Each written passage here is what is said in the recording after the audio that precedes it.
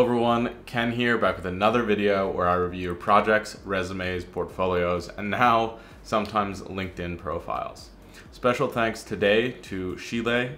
I hope I'm pronouncing that correctly. I'm absolutely butchering these names lately, but he submitted his resume and his GitHub for review. His work is fairly unique because it's very focused on the finance sector. So he's looking to work as an analyst, a data scientist in that realm. So I think he does very well on some things, and there are a couple of tweaks that he could make. I think that, again, this is a really good use case to talk about how you can niche down and target some very specific roles and how that can potentially help you. I think Shile actually landed an internship within this domain, according to his GitHub profile. So this could be, in a sense, a success story, and you can follow along with some of the things that he does well. If you'd like your projects, portfolios, resumes, or LinkedIn profile reviewed, please comment below to let me know, and also shoot me an email at kenji.ds@gmail.com. All that information will be pinned in the first comment of the on the video. So without further ado, let's hop in to the resume review here. So this is a very good, just traditional resume. He has, at the top, I blurred out his email and his phone number. It's perfectly fine. I think this is the type of resume most companies are used to seeing, and I think that that's perfectly fine. One thing that I like that he does is that he makes it clear that he's a US citizen. I think sometimes there can be some ambiguity about that, and companies up front generally want to know that. If there's any chance that there might be some uncertainty about that, you might as well include it as well. His skills, again, I love that they're up top. He has a lot of relevant Python, a lot of relevant skills for this field. Something that I think might help him out a little bit more would be to have a couple of packages or a couple of different tools that are more related to finance. So in finance, you're still using Excel quite a bit. I would expect to see that in a resume related to finance. If there's any Python packages that are directly relatable, perhaps even the Yahoo Finance API, just having familiarity with those things and making it clear that you have skills within that domain could be really valuable. That also goes for his education.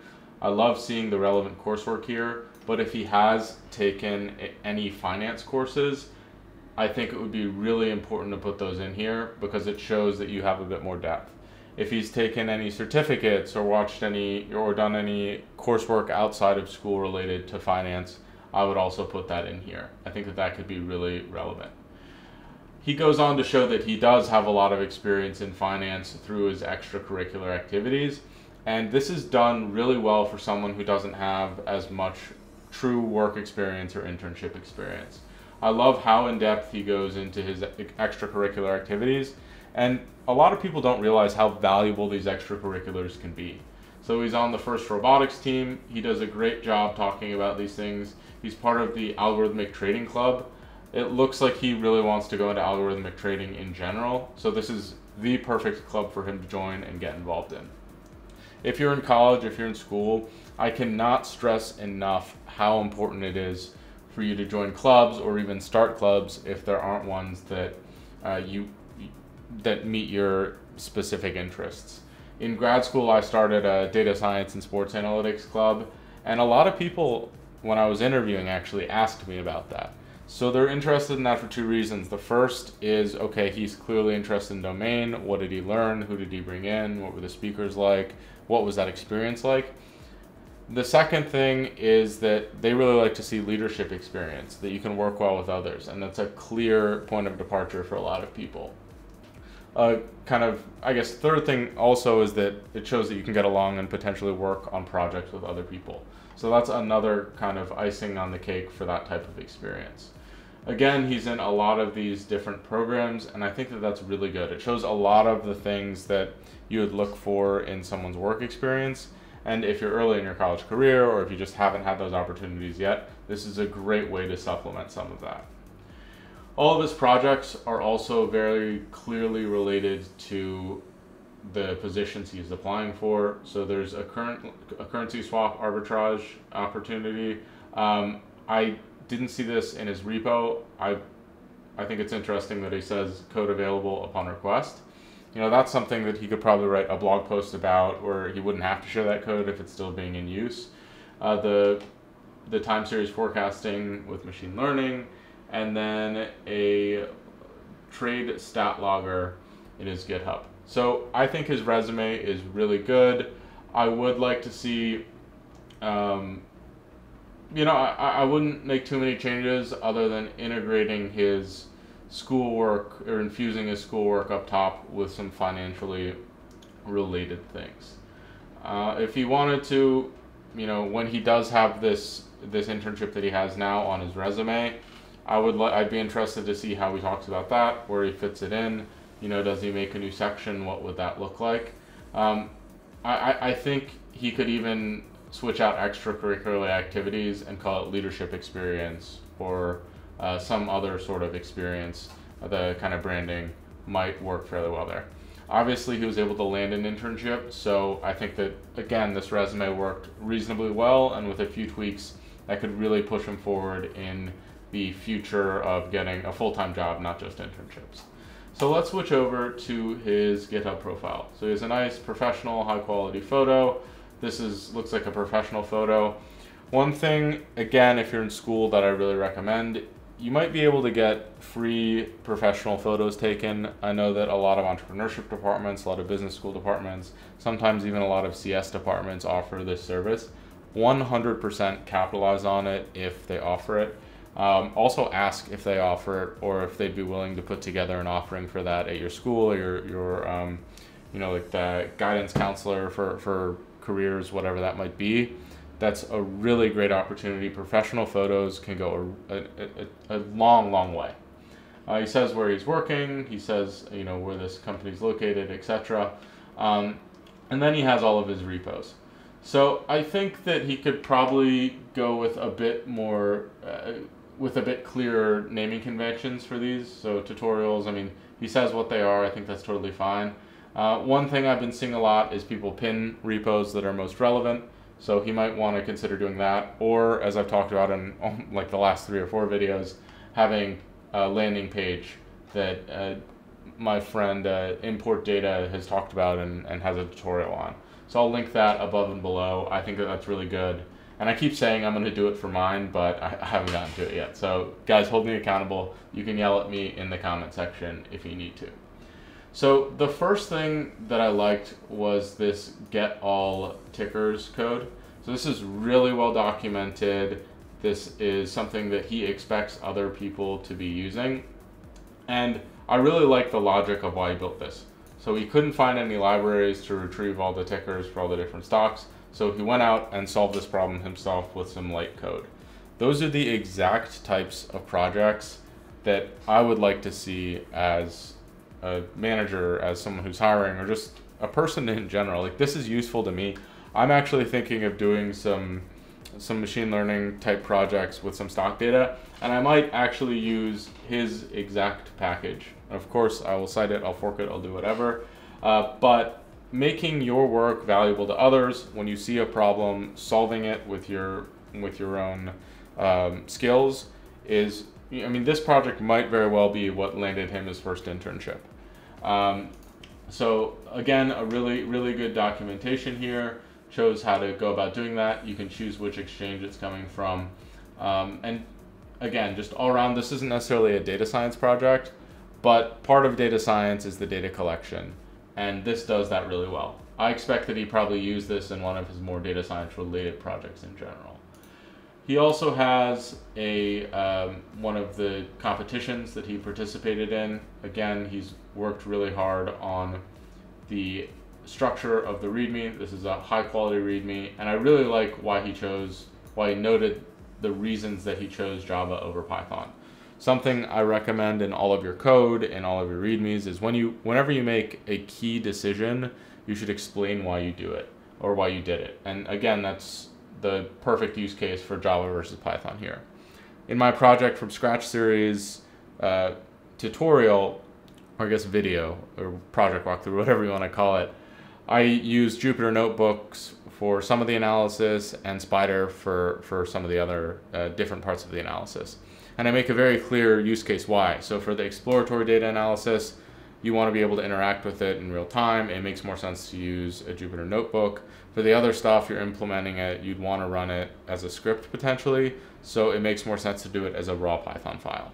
So whenever you're making those decisions, it's very important to explain why and to kind of tell a story about what's happening here. Another good one is the trade stat logger that he does here. I think that, again, these are really strong. This is very, very well documented. And one thing I like to see with these are the examples. This is something that's very important. He has contact information.